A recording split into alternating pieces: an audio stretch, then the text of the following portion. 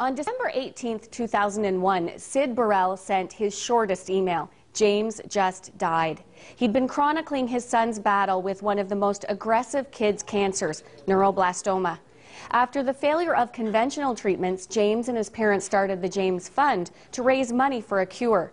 Now, 10 years and $10 million later, they're rocking the cancer world. As you walk through the doors of the James Birrell lab at Sick Kids Hospital, there's optimism in the air. They've made a groundbreaking discovery. The way we think about it is a little bit like bees, so that you have a whole hive of bees, but the queen bee is really the most important bee to get in the whole hive. And if you cannot attack the queen bee and kill the queen bee, you can't get rid of the beehive. So we believe we have a lot of clues to which cells are more like queen bee cells, and that we think we are identifying some drugs now that are more powerful at attacking those cells. And they've also learned that kids' cancers are very different from adult cancers. We think they're cancers of the cells that build the body. So all of the cells that build the body are called stem cells. They make all the other cells. And when something goes wrong in one of them, they don't make a nerve or they don't make an organ. What they do is they make a cancer. But since all the treatments come from the adult cancer world, they're not really targeted to the kids' cancers in particular.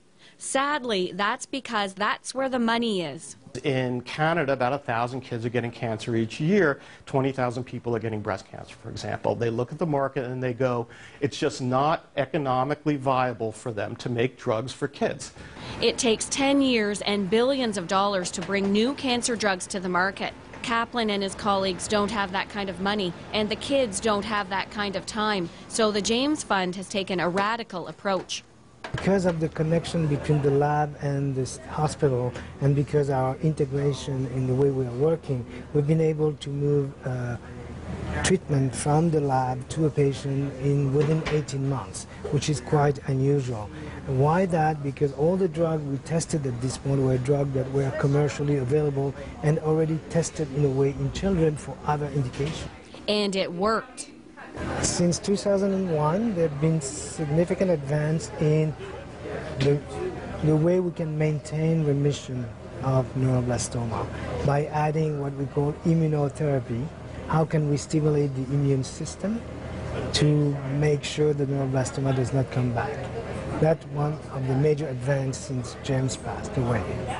Next week on Healthwatch, you'll meet 12-year-old Eric Copeland, who is just one of the kids benefiting from James Birrell's legacy. He was diagnosed with neuroblastoma in 2009 and is now in remission. One of James's favorite sayings was, "You can't let cancer ruin your day," and Eric sure is living by that motto. For Healthwatch, I'm Pamela Van Meer.